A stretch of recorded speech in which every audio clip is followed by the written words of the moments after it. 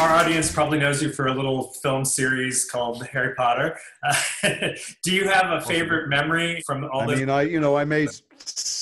They made 8 films. I was in, I can't remember, actually 5 or 6 of them over the course of 10 years. It's a bit like saying, do you have a favorite memory of the 80s or the 90s? I mean, first of all, most of my memories are too X-rated to share with the public, and nothing to do with the making of the film.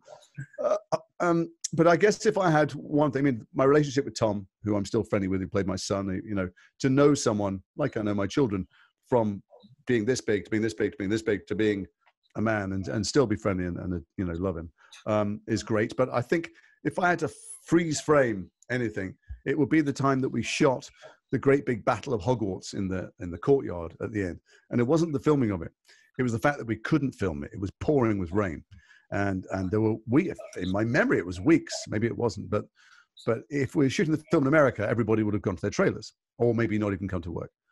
But we're British actors. We come from the theater, and everybody huddled in a tent by these gas heaters, drinking stale tea that the spoon would stand up in, huddled around the fire, the gas heater, and listening to Julie Walters tell stories about her pig farm, and Jim Broadbent tell stories, and Emma tell stories, and just I was sitting with the people who are maybe the greatest actors in the English language, alive today. I couldn't believe that I had a front row seat there, and I prayed for the rain to continue, and that's one of my favorite memories.